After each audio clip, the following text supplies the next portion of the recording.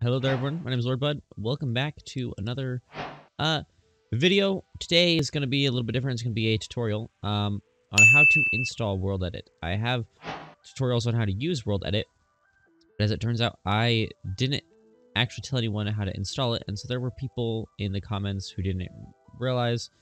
Anyway, yada yada. Long story. I apologize to anyone who thought that World Edit features were just a regular vanilla thing. Sorry about that. Here's the tutorial for you. And with all that out of the way, let's get right into the video. Okay, really quickly before we go ahead and start, all of the websites that we go to in this video will be linked down in the description below. And of course, while you're down there in the description, go ahead and slap that like button on your way through and the subscribe button if you really like it. So first, in order to install World Edit, we're going to be first installing AT Launcher, which is a mod launcher, and yeah, it'll make it a lot easier to install a lot of other mods as well. But for today, we're going to be installing World Edit. So first, you're going to go to atlauncher.com. There's a link in the description below. You're going to scroll all the way down. If you're on Windows, you're going to click this Windows one. If you're on Mac, you're going to click this Mac one. If you're on Linux or other, you're going to click this Linux other one. I currently am on Windows, so I'm going to click the Windows one.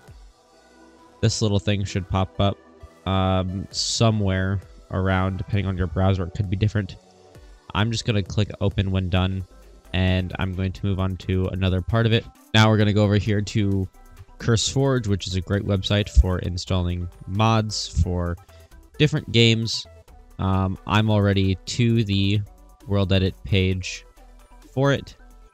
Link to this page exactly in the description. Now, this little box should pop up from AT Launcher. If it doesn't, then you're all set, but if it does, that's totally fine. Basically, press whoops, I'll change that later, then make a folder. So just press new folder. You can call it new folder or something, or you can write AT Launcher or something like that. You can call it whatever you want, and it doesn't matter where you put it. For this example, it's on the desktop, but you can put it into your documents or something.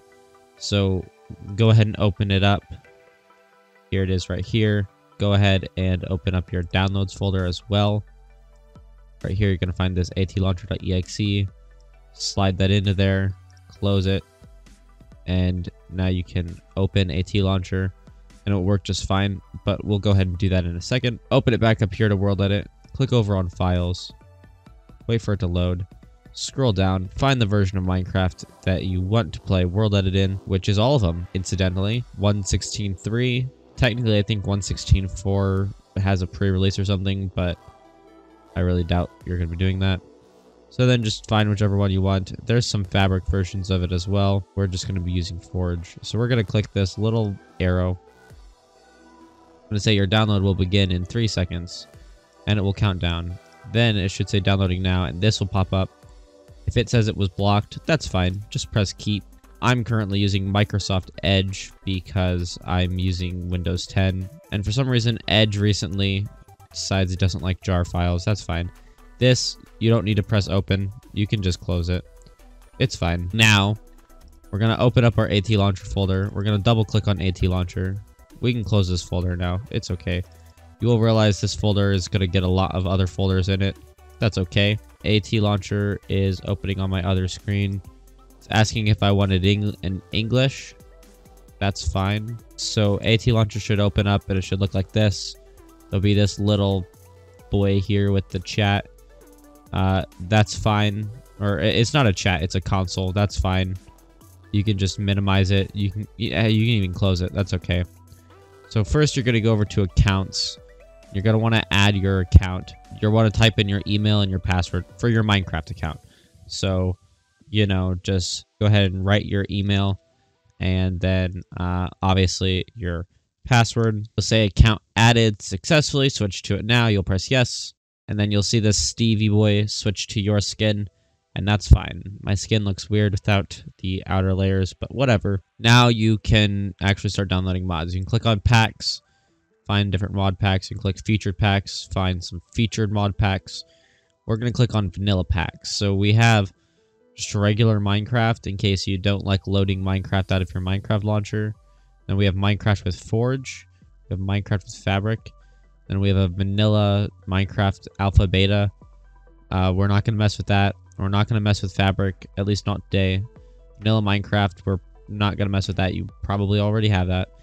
We're going to click over to vanilla Minecraft with Forge. We're going to click new instance. We're going to name it something we'll remember, like world edit. And we're going to make it sure the version to install is the version of world edit we installed. We installed 1.16.3, I believe.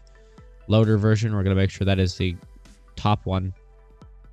Then we're going to press install, and it's going to start installing.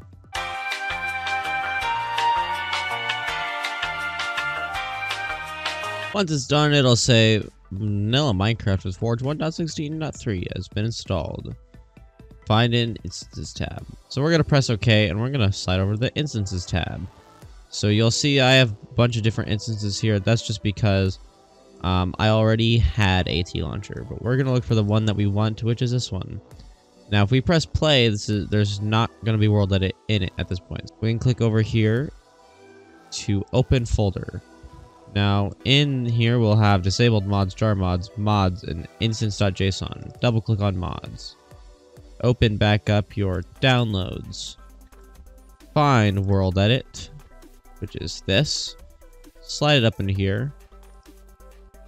Close this. Close that. Now, it has world edit in it, so we can press play. And now we'll have Minecraft loading up. Now, all of your video settings and things are going to be different from how they are usually in regular Minecraft. So, so they're going to be different. You may not like that. Your resource packs are going to be empty. So you are going to have to go and add all of your resource packs if you use resource packs. But we can just go ahead and press single player, make it creative, because world edit, even though I think you can still use it in survival, it's a mod for playing on creative mode. Let's be honest with ourselves. Now we can press create new world, and it will start creating a new world. And now we spawn into a world. My sensitivity is super low. My controls aren't how I usually have them, but world edit works. We can start making things with world edit. Quickly, I will go ahead and show you guys how to add Optifine to this, because Optifine is very useful for having high FPS, and especially with a mod like world edit that can be minorly resource intensive. So I'll go ahead and show you how to do that. One thing I will mention very quickly here is this is a Java edition thing. This is not for Bedrock edition. There's probably something like this for Bedrock, and if you guys really want to see like a Bedrock edition version of this style thing, go ahead and let me know and I will figure it out for you guys. So we're going to slide over to optifine.net, click downloads. Here's 1.16.3. We'll download it.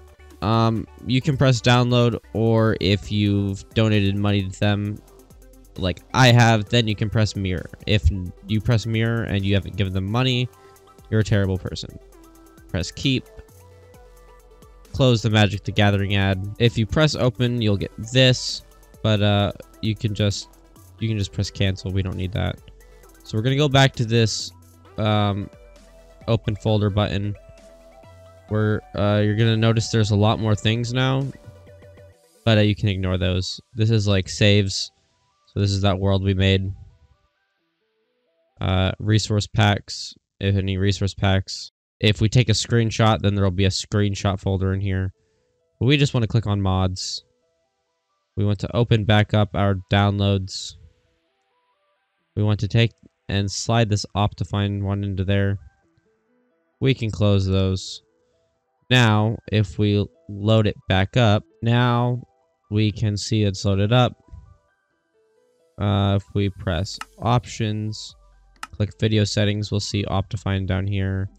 And we can start adjusting all of our Optifine things. Let's, get some frame rates because it's Optifine. We can, you can dink with all of your Optifine stuff. But, if you just want to get better FPS, basically go into the performance settings and turn everything on. If you want a video about Optifine, if you don't know much about Optifine, you want to know more about that, let me know. I will do a video about it because Optifine is pretty much the best. Now we can go ahead and load our world.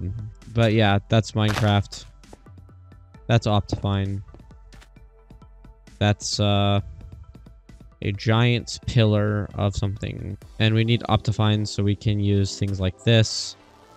And so that way all we'll do is get an FPS drop instead of our computer actually lighting on fire. Yeah.